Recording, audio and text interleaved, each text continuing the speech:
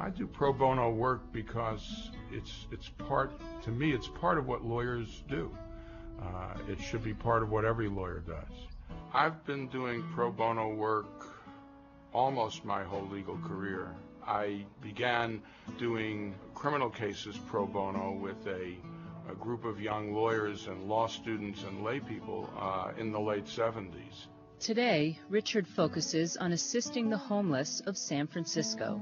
The Homeless Advocacy Project was created specifically to assist people who are homeless or at risk of being homeless. Richard Zitrin has been really inspirational to a lot of our other volunteers, as well as people that are on staff here at Homeless Advocacy Project. He is a great resource for us to consult with about our cases and to mentor us as we're trying to do the work that we're doing here. Richard has a way of convincing anyone that the services are much needed, and that particular person is very qualified to undertake the program and help those who need help. After I started volunteering with the Homeless Advocacy Project, I got a call from someone at Glide Church because I had also said I wanted to volunteer there. And we thought, why not put the two together and have an outpost of the Homeless Advocacy Project in the church? Richard Zitrin established and founded the Glide Law Legal Clinic here. He actually was responsible for bringing the resources, the volunteer lawyers and advocates from Homeless Advocacy Project to our location. You will not find the Tenderloin on any map. It does not officially exist, but it is nevertheless here.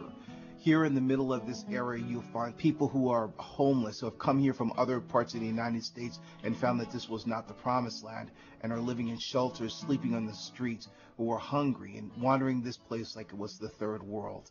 My clients are as important human beings as anybody else around. Bar presidents, lawyers, elected officials, they're people with dignity and with needs, and should be treated as you would want to treat any member of your own family. A lot of our clients have established personal relationships with Richard, as well as our staff. We love him, and we know our clients definitely benefit when they have a consultation with him. It always turns out to be very positive. I've had a very rewarding legal career, a lot of things that have been exciting and joyful.